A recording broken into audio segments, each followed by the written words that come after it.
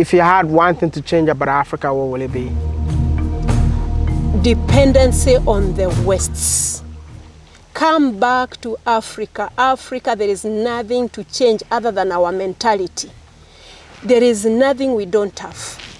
Money is not out there. Money is in Africa. Gold, stone, food, free rainfall, good weather. You walk around and you eat without spending a coin. So when they say that in Africa we live on less than $1, I don't know whether they know how much food we eat. A plate of our food, if I went to their restaurants, they would be buying it for 20 pounds. But here I am.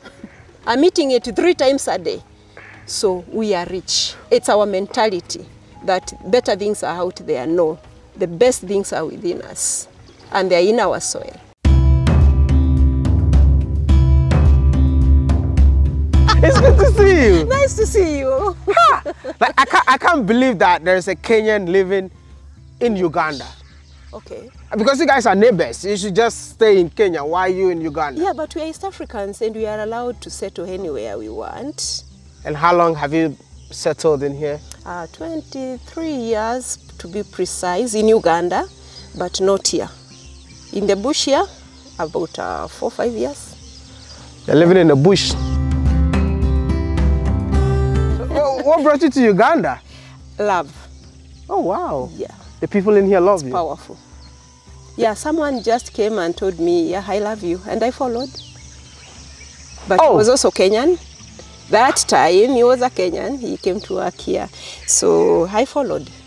And I've never gone back, yes. So love brought you here? It did. So the love of your life still lives here? Still does.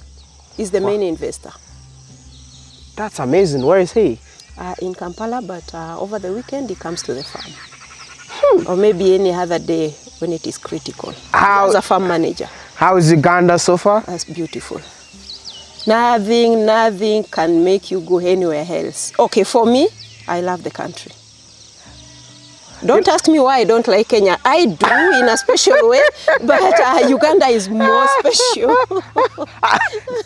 That would have been my next question. Yes. But you know, like when it comes to Africans here, yes. When we're looking for greener pastures, we don't think about the nearby country. We think about go to the west. Yeah. If you settle in the nearby country, nobody told you that. Why Uganda? Yes, it's a bit magical, you know. Yes, somebody who think that greener pastures are in UK, US, lately Saudi Arabia, but depends on what you're focusing on. The beauty of life you're looking for. Specifically, I come from Mount Kenya region. That's where I was born. So I've been born in a farm. And when I came and I saw these green grass and trees which never dry up. That excited my heart, and I couldn't resist. This is your greener pastures. And you know what? Let me tell you, there's some magic in Ugandan food. The matoke? You'll do the matoke and the binyebwa, the groundnuts and the dodo. You'll never go back. There's the naturalness in their food. You go harvesting fruits everywhere. You go back to the hunters and gatherers stage, and it is modern world. You just feel nice. I just love it. What are you doing in here at the moment? Yes, welcome to my farm. This is Mashambani. I settled here in 2018 to be precise, yeah, but I was a telephone farmer before that. So just behind there are the goats which have kept me coming over to enjoy my life with the birds. You hear them sing? Yeah. Yeah, yes. Would you want to go and sing? Why not? Is that a tractor? Yeah, it is. It's a baby tractor. A baby tractor? Yeah. What do you use this for? Yeah, for carrying grass for the goats, for the feeds. Oh, I thought this is what you take you to Kenya. Yeah, whenever you want to go. To have a ride? No, to have a ride? Yeah. No, I just want to go back to Nairobi. I can't take you I miss Ugali. The speed. Hey! It's just here. Just ensure that the gear is free. How do I ensure that? Shake it. Okay. Beautiful. Start it. Where's the horn? Okay. No, the sound alone can tell you the tractor is coming.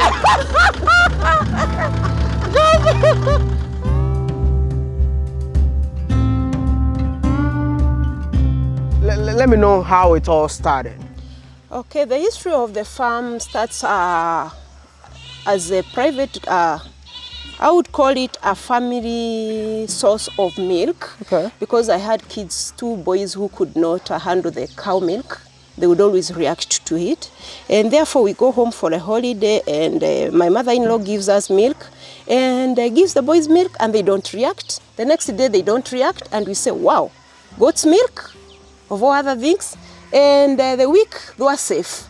So we decided when we come to Uganda, let's have a goat. And we got 1 goat, but it was lonely. It was following us in the bedroom, in the toilet. Everywhere you go, you have a goat as a dog. So we decided to get 2 more and a male. And within 6 months, we had 7 babies and 10 liters of milk. It was excess. We didn't need it. We needed only 2 liters per day. And therefore, neighbors, do you want some milk? Do you want some milk? Of course, the rejection levels were very high.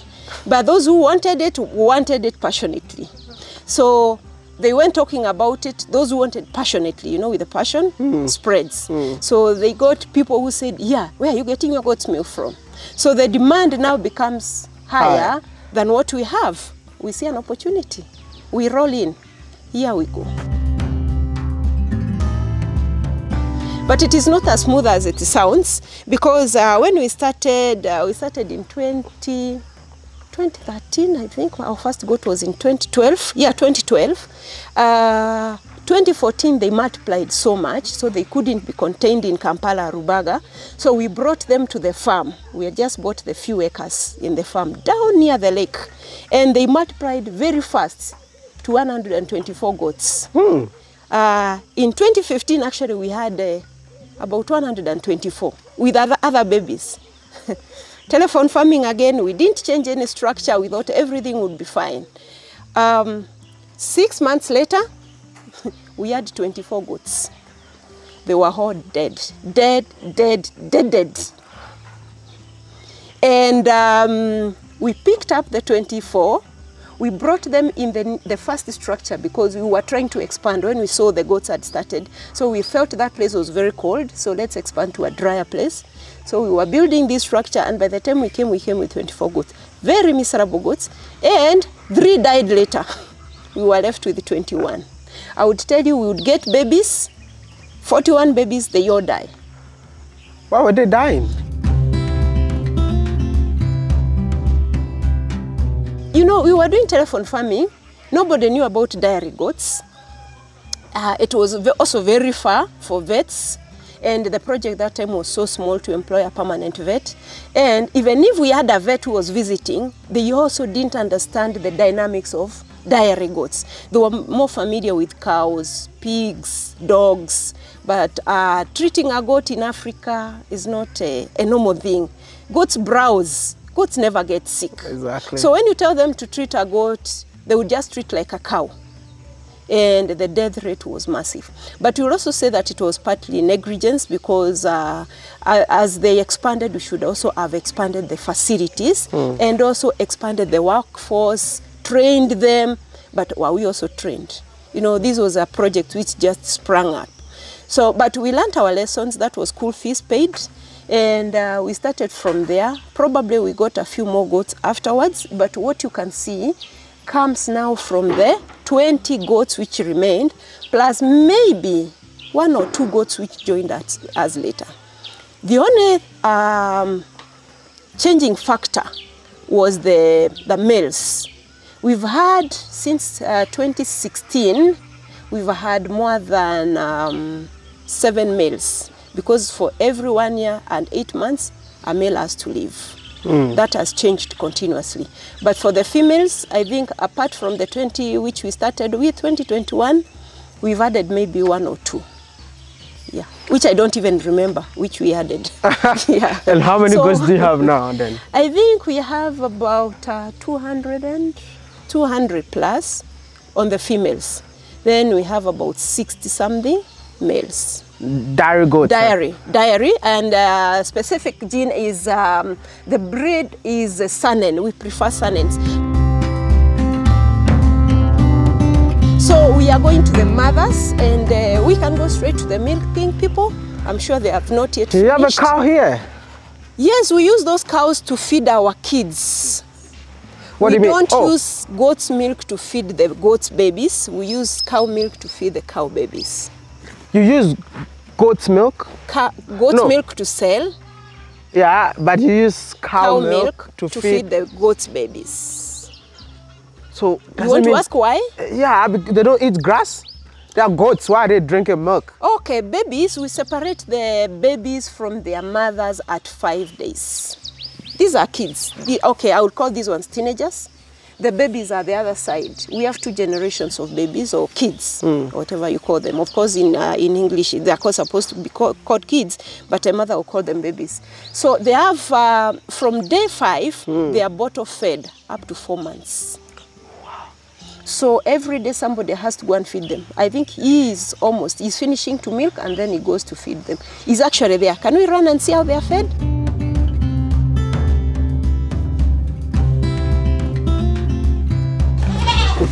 What is he doing right now? Now he's putting milk for the next batch. They go 6, 6, 6. It's easier to feed them when they are few. These can take 15, but it will be very hard to control them. Okay. Yeah, so you'd rather have 6, 6, 6 until you're finished, and then you'll go to the babies and feed them also. This is the cow milk? Yeah, this is the cow milk. Yeah. As concentrated as it was milked. You don't dilute it at all. Yeah. Wow. But it has to be warm. Just like the way it comes from the cow, that temperature. Okay. So in case he has leftovers, he has to dip them in warm water, actually hot water, to get that right temperature. Yeah. 28 to 30. It's like feeding butter, man.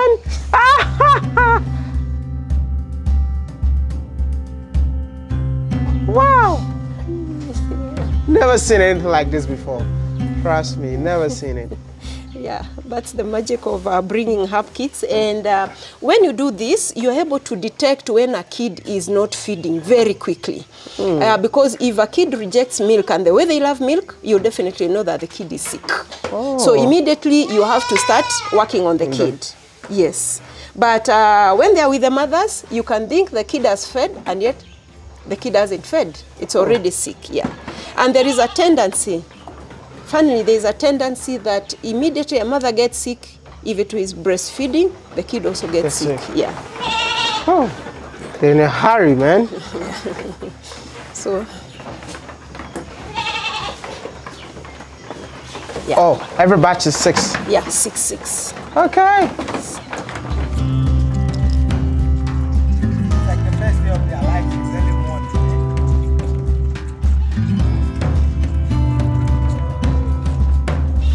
So these are the people who milk.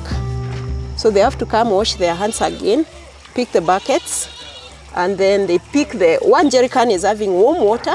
Okay. And then they put the milking salve on top so that it will be faster for them. Okay. And then the other hand is carrying the bucket, of course. So let us join them.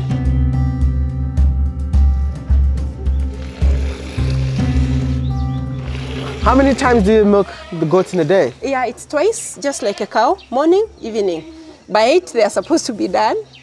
And then by 4:30 to 5. Wow. Yes. I love the fact that they've taken hygiene precaution very seriously. I'm actually in the goat farmhouse where all the goats are here, and I can breathe, man. Like, it smells so good. I mean, you don't even smell anything. Wow, this is so cool. I've never seen goat's milk before. Never have I even tasted goat's milk. I'm a big fan of cow milk. Yes. So I want to know what is so unique about goat milk. Okay. The goat milk, I may not be a scientist to explain the detail. And what I've also seen by experience is that once you take milk, the digestion is faster, the evacuation is faster compared to cow milk. Now, why do people complain? Many people complain about cow milk.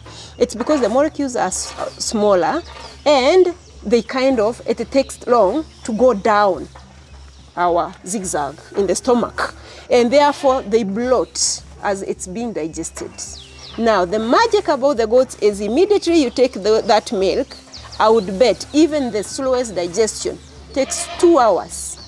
So it helps you even push what had refused to go out. Don't mistake it with running. No.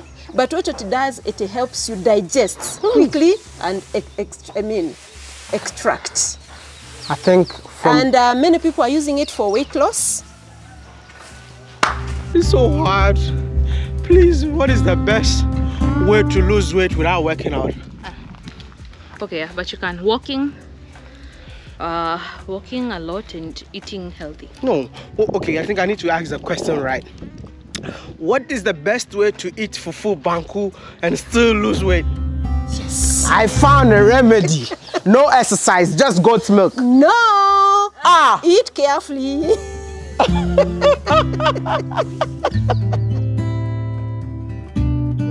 your tummy down. Take goat's milk. Goat's milk can yes, make but you reduce it weight, also right? has an opposite effect on babies, especially the yogurt. The yogurt gives babies weight. And the milk, I don't know why it is opposite. When grown-ups take it, it reduces them. When the babies take it, they get better. Probably because babies keep on evacuating, they want food every now and then. I have never known why. But we've had especially cases of special children who have been put on a dairy goat's meal. That is the yogurt and the milk. And within 2 months, the babies have gained tremendously. And you know, those babies are very difficult to have fresh.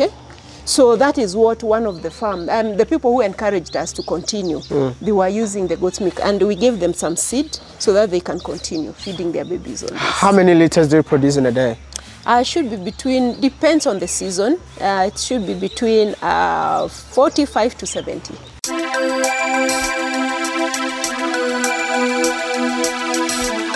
So now he is giving the supplementation after the milking.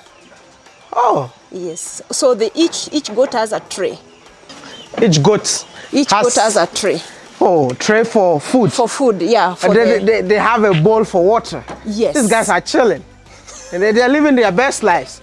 Yeah? It's like the owner is a millionaire, you know. So they have their own milk, they have their own bowl for water and everything. Does it mean that the feed with the dairy goats and the ones that we know is different?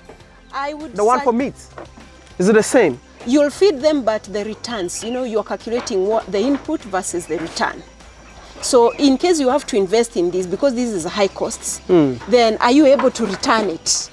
Definitely the meat goats will also love to eat this, but will you be able to recover that? Okay. Yeah, we are able to feed this because every day they are giving us milk and they are giving us money. Is it profitable? Yeah.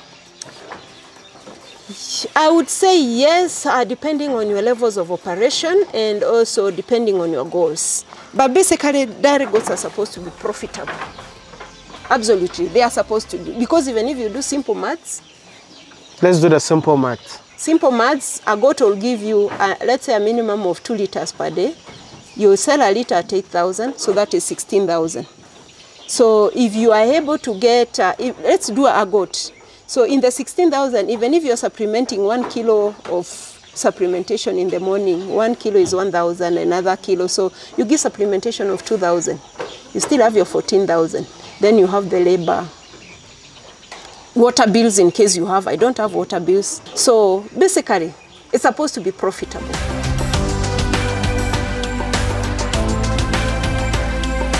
Yes. This looks like a male goat. It's a female. It's called 101 Kasese. When I was here, I was like, how can male goat be milking? The female, no. The male goats are housed in a separate chamber. You see that place? Really? Yeah, they are completely separated from the females. One, because we don't want any smell. By the way, that is a detail in when you're building. You need to ensure that the wind flows past. You don't allow the males to be in front of the females. They always need to be at the back of the females because they have that distinct smell. And that smell can easily be transferred to the milk. So, and also that smell can make your goats keep on getting on heat when you don't want to. So you have to keep them at a distance and on the leeward side. Yes. And that's why they're caged there. When the wind comes, it comes from the lake definitely, and it climbs Do you have a value addition? Yes, yeah, but we don't do the value addition here at the farm. We do it in Kampala. That's where our processing room is. Oh, wow. And then the products, basically the products are sold in Kampala. Even if I do the value addition here, you've seen the infrastructure to come to here. Oh my God, look at that. The struggles, man. The struggles. Okay, move. It's not very nice, and the distance, so you'll lose some products along the way. Oh, okay. And they need a lot of refrigeration. So we milk, refrigerate, ensure we have attained the temperatures. Then it is taken to the lake, and within 1 hour, it's in the next fridge, ready for processing. Take to the lake? Yeah, we transport our milk through the lake. You have a lake here? We are on Lake Victoria. We're on the shores of Lake Victoria. We should be going to the lake any minute. How long does it take you from the lake? It's just 10 minutes. On water? On water. And then it is in Kampala. So this is a playground for the kids. When others go, yeah. Hey. They're outing. Yes. These goats are living soft life, man. So all those babies who are on the other side also need an outing. So they are supposed to come and play here. They also don't eat from outside. They don't know how to eat from outside. So they come and play on the tires, and then they are returned back. They are feeding. Yeah, they are now feeding. And our babies have started knowing how to bite. Oh. Our 2-week-old babies have started knowing how to bite, but some are not completely. They are not interested at all. Is this a stage? Yeah, they are 2 weeks old, so they have not yet known how to eat. These ones are 3 months, almost 3 months. And this one is our sick bay. From here onwards, this is our sick bay. In case a goat is critical, it's brought here to recuperate. But right now we don't have any sick goats, so they are just sitting there as they wait to be pushed to these other sides. There are times when they get sick and you have to put them on a drip. Yes. Yeah. So you have to tie your drip, put it there, drop it, and ensure that the goat comes back. How does it feel like being a female entrepreneur in Uganda? And especially a farmer? Yeah. I would say it's a beautiful experience because I've also been employed for a while. I retired in 2015. I retired in 2014, but released in 2015. So it feels nice to be in control, but I will also say that it's a challenge. It's quite a challenge, especially for a startup. Because in as much as I was having the goats, I was not taking it as a business enterprise. For me, it was a hobby that time. That's why we could afford telephone farming. But then it also becomes challenging when you really want to discuss issues about goats and you find that, oh, what does a woman know? They feel that you have really not been on the ground, and yet you've actually been there more than the men who feel that they have been on the ground. But all the same, I would say the Ugandan community respects whoever it is, whether you're a man or a woman, a man or a woman, it doesn't matter as long as you know your stuff. Yeah. Do you think Uganda has opened up for other Africans to invest in here? I would say absolutely yes, and I think our country, I will call it our country. Yeah, Uganda. I know our country just love investors. And I don't think there is any sector which is closed, because personally, I would want to say that the government has been very supportive. In case I have an outbreak here, I've never had, but anytime they detect that there's an outbreak in Mukono, the first person to call me is the DVO, the District Veterinary Officer. Hi Purity, Mashambani, are you aware that there's this and this happening? I say, oh no, I'm not aware. No, it has reached here. I need to come to your farm, or I'm sending a vet to your farm to immunize your goats. And within 5 hours, the guys are here. So I would say that it doesn't matter whether you are Nigerian, you are Ugandan, you're okay. As long as you're investing, you're employing Ugandans, you're feeding Ugandans, the government will always stand by you. Would you advise the youth of Africa to go into goat dairy farming? It's a very big yes. And when you look at my farm, basically I have only the youth. And I believe they're the ones who have the energy to do this type of work. As you've seen now, is dairy goats are labor intensive, and they need some energy in some vigor.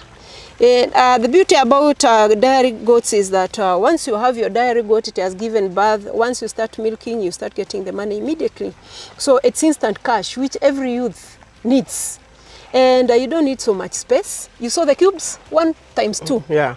1 meter by 1.5, 1 meter by 2 meters. Every youth can be able to cut some shrubs and make some structure. You don't need to have huge capital. The youth really want to be rich, and we don't think agriculture can make us rich. Goat milk, of course, if you want quick money, farming, generally farming, is not for quick money. It is for those people who want to grow tremendously. Farming as a business, you must have patience. It is not a quick fix. Yeah, but if you're looking at sustainability, and also as you're also looking for something to do, you can start doing the goats. Would I say that my son is very passionate about goats? He's in the university, but he's very keen to come and run the farm immediately he's done. Because for him, he believes there is a lot of future in this farm. My daughter, when she comes, she's called Christine. My son is called Mbindo. Actually, Mbindo is the owner of all those machinery you've seen at home. He's the one who drives the tractors, cuts the mows. Any weekend, he's at the farm to ensure that he runs. So basically, the farm has a succession plan. The kids are very, very passionate. The tractor we are driving in the morning is for my little son who is in secondary school. It's called Mogo. Yeah, so each one of them has their machinery to run the farm. When they come, one is stealing on their side, the other one is stealing on the other side. If my sons don't convince you, if my daughter doesn't convince you that dairy goats are profitable, no one else will. Right now, my daughter is in charge of packaging. Wow. At Kampala. Yeah, she's running quality control. If you have your final message to Africans, what would that message be? Love your continent. Love and cherish it. And put all your effort into developing yourself, develop your village, develop your country, develop the continent. If you can't grow food, keep a goat. Let it roam around. Put a chicken somewhere. It will scratch, it will feed itself. But have some animal. That is our social capital. You won't believe that it's dry season in Uganda and it's still green. You won't They believe say, it. I accept your question. Yesterday when I was coming in from Kenya, Kenya is scorched. And when we entered Uganda, people are saying, oh, these people are now planting seasons. The Ugandans said, no, this is a dry season in Uganda. We don't know what we have. Ugandans are saying it's dry. Other people are saying this is heaven. Uganda is blessed. Don't you think so? I think so too. Yeah. If you want to buy goat milk, where do you reach out? It's called NutriFit, NutriFit Goat's Milk, NutriFit Goat's Yogurt. We do direct deliveries. Direct deliveries. Thank you so much for watching. Don't forget to like this video, subscribe, every part of this awesome channel.